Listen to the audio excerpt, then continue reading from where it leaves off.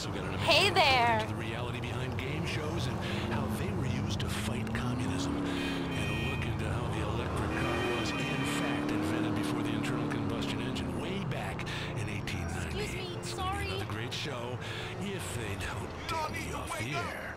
I fought big business. I've attacked media conglomerates and liberal elites. I'm the man they're too frightened to speak to.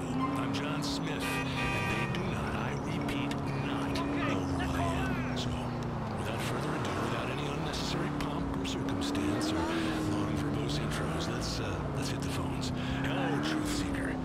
You're on Conspire, and you know the drill. Hey, John.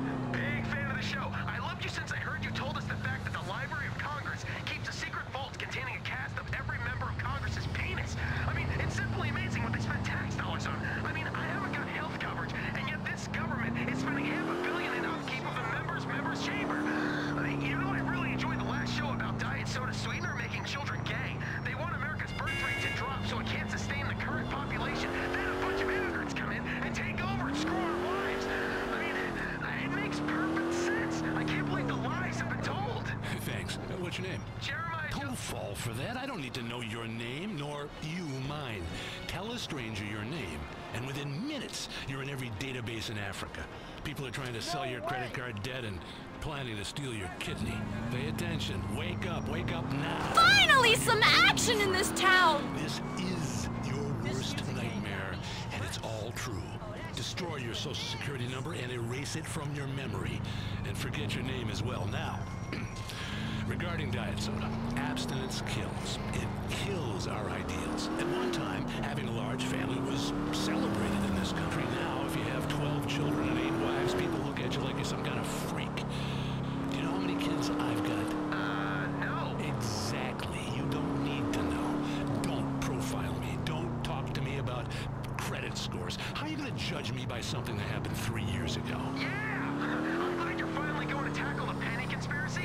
I fucking hate pennies. I hate Abraham Lincoln, too. Yeah, he was a meddler.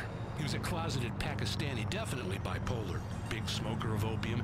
Some people think he may have been a woman. Hey, Kelly!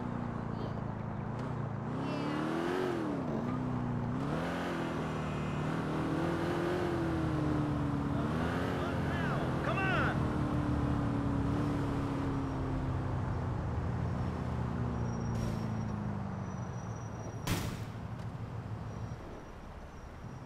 Get a move on, you drug addict!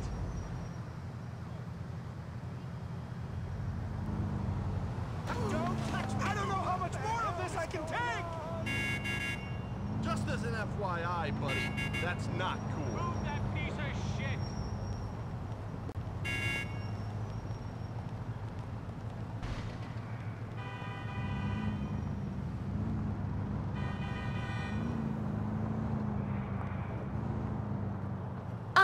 Thanks, I guess.